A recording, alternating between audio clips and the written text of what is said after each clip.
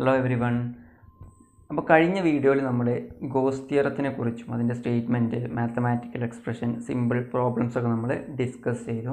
ഇനി നമ്മൾ വേറൊരു ക്വസ്റ്റ്യനാണ് ഡിസ്കസ് ചെയ്യാൻ പോകുന്നത്. Derive coulombs law from goes theorem. അതായത് ഗോസ് തിയറം ഉപയോഗിച്ചിട്ട് നമ്മൾ എന്ത് ഡിറൈവ് ചെയ്യാൻ പോവുകയാണ്? കൂളോംസ് ലോ ഡിറൈവ് ചെയ്യാൻ പോവുകയാണ്. അപ്പോൾ നോക്കണേ. അപ്പോൾ അതിനായിട്ട് ഞാൻ Q എന്ന് പറഞ്ഞിട്ടുള്ള ഒരു ചാർജ് കൺസിഡർ ചെയ്തു. എനിക്ക് കാണേണ്ടത് ഈ Q എന്ന ചാർജ് P എന്ന പോയിന്റിൽ ഉണ്ടാക്കുന്ന ഇലക്ട്രിക് ഫീൽഡാണ് എനിക്ക് കാണേണ്ടത്. ഈ P എന്ന പോയിന്റ് Q എന്ന ചാർജിൽ നിന്ന് എത്ര ഡിസ്റ്റൻസ് അകലത്തിലാണ്? R എന്ന് പറയുന്ന ഡിസ്റ്റൻസ് അകലത്തിലാണ്.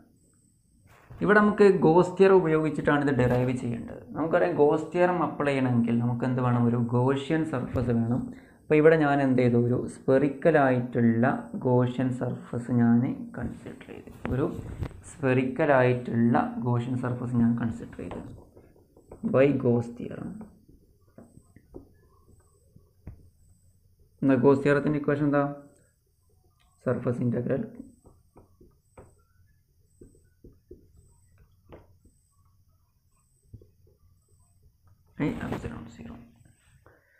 റെഡി ആണല്ലോ. എ ഡോട്ട് ബി എന്ന് പറഞ്ഞാൽ എന്താ? A B cos theta. അപ്പോൾ ഇ ഡോട്ട് ഡി എനെ നമുക്ക് എങ്ങനെ എഴുതാം? E D A cos theta എന്ന് എഴുതാം. E D A cos theta equal to sigma Q by epsilon 0 where theta is the angle between electric field lines and area vector. അപ്പോൾ ഇനി ഞാൻ ഈ ഗോഷ്യൻ സർഫസിൽ ഒരു ചെറിയ ഏരിയ ഞാൻ കൺസിഡർ ചെയ്ത്, ഒരു ചെറിയ ഏരിയ ഞാൻ കൺസിഡർ ചെയ്ത് ആ ഏരിയനെ ഞാൻ ഡി എ എന്ന് വിളിച്ചു. ഈ ഏരിയയുടെ ഡയറക്ഷൻ എന്തായിരിക്കും? അത് നമ്മൾ ഫ്ലക്സിൻ്റെ കേസിൽ പറഞ്ഞതാണ്. ഏരിയയുടെ ഡയറക്ഷൻ എന്തായിരിക്കും മക്കളെ? ഈ ഏരിയക്ക് പെർപെൻഡിക്കുലർ ആയിട്ടായിരിക്കും. ഈ ഏരിയക്ക് എന്തായിരിക്കും? പെർപെൻഡിക്കുലർ. സ്വാഭാവികമായിട്ട് ഇപ്പോൾ ഇതാണ് ഏരിയ എങ്കിൽ ഇതിന് പെർപെൻഡിക്കുലർ ആയിട്ടായിരിക്കും ഈ ഏരിയയുടെ ഡയറക്ഷൻ വരിക.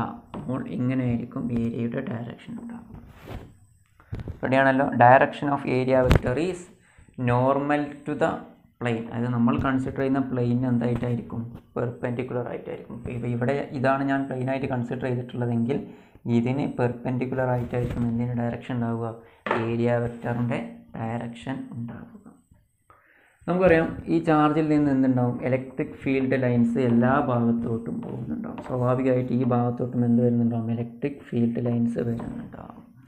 ഇവിടെ നമ്മൾ അനലൈസ് നമുക്കറിയാം ഇത് തമ്മിൽ ഒരേ ഡയറക്ഷനിലാണ്. അപ്പോൾ ആംഗിൾ എന്തായിരിക്കും? ആംഗിൾ ഈസ് 0 ആയിരിക്കും. അതിവിടെ പുട്ട് ചെയ്താൽ surface integral E D A cos 0 equal to sigma Q. Sigma Q എന്ന് പറഞ്ഞാൽ total charge enclosed in Gaussian surface. ഈ ഗോഷ്യൻ സർഫസിൽ ആകെ എൻക്ലോസ് ചെയ്തിട്ടുള്ള ചാർജ് എന്ന് പറഞ്ഞാൽ ഇവിടെ എന്താണ്? ക്യൂ ആണ്. അപ്പോൾ സിഗ്മ ക്യൂ എന്ന് പറഞ്ഞാൽ എന്താ? Capital Q divided by epsilon 0. സംശയം ഉണ്ടോ? കോസ് 0ൻ്റെ വാല്യൂ എത്രയാണ്? 1 ആണ്. അപ്പോൾ എന്തൊട്ട് നമുക്ക് E dA equal to Q by epsilon 0. We know that at every point on the Gaussian surface electric field is same. അത് ഗോഷ്യൻ സർഫസിൻ്റെ എല്ലാ പോയിന്റിലും ഇലക്ട്രിക് ഫീൽഡ് എന്തായിരിക്കും? സെയിം ആയിക്കാരും. സോ നമുക്ക് എന്ത് ചെയ്യാൻ പറ്റും? ഈ ഇലക്ട്രിക് ഫീൽഡ് ഇൻ്റഗ്രേഷൻ്റെ പുറത്തെടുക്കാൻ പറ്റും. അപ്പോൾ അതിനെ പുറത്തെടുത്താൽ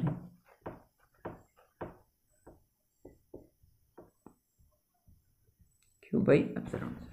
ഓക്കെ ആണല്ലോ. നമുക്കറിയാം ഇതൊരു സ്പെറിക്കലായിട്ടാണ് നമ്മൾ കൺസിഡർ ചെയ്തിട്ടുള്ളത്. സ്പിയറിൻ്റെ ഏരിയ എന്താണ് മക്കളെ? സ്പിയറിൻ്റെ ഏരിയ എന്താണ്? 4πr². 4πr² എന്നാണ് സ്പിയറിൻ്റെ സർഫസ് ഏരിയ. അത് നമ്മൾ കൊടുത്താൽ E into 4πr² equal to Q by epsilon 0. റെഡിയാണല്ലോ. അപ്പോൾ E equal to എന്തിട്ടും? Q divided by 4πε0 into r² എന്ന് നമുക്ക് കിട്ടും. ഓക്കെ ആണല്ലോ. ഇനി നമുക്ക് ഈ ഇലക്ട്രോസ്റ്റാറ്റിക്സ് എന്ന ചാപ്റ്ററിൽ നമ്മൾ പ്രിലിമിനറി ആയിട്ട് പഠിക്കുന്നൊരു കാര്യമുണ്ട്. E എന്ന് പറഞ്ഞിട്ടുള്ള ഒരു ഇലക്ട്രിക് ഫീൽഡിൽ Q എന്ന് പറഞ്ഞിട്ടുള്ള ഒരു ചാർജ് വെച്ചാൽ ഈ ചാർജിൽ എന്ത് ആക്ട് ചെയ്യുമല്ലോ?